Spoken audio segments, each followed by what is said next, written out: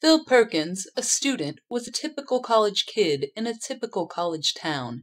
He went about his mellow ways until a universal cause turned his world around. A tree said something to Phil. It communicated with letters that formed a few succinct words. The yellow paper upon its trunk called for Phil to be a listener among a gathering of nerds. And so Phil eagerly went to the lecture hall as the signage did instruct.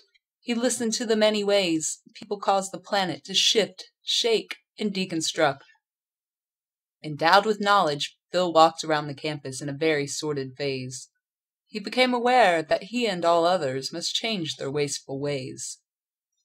Phil knew he could begin by recycling certain items, like bottles, papers, and cans.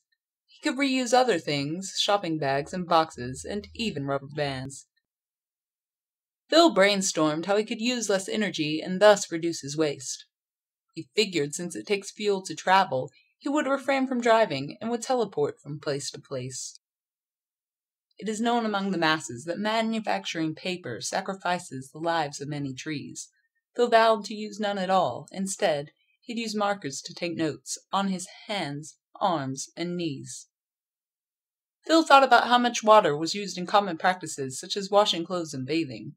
He said to himself, if I did not shower any more, that's a resource I'd be saving. Phil realized he could forfeit the convenience of bottled water if he had a hump like a camel. He wouldn't need grocery bags if he had a pouch similar to one of a marsupial mammal.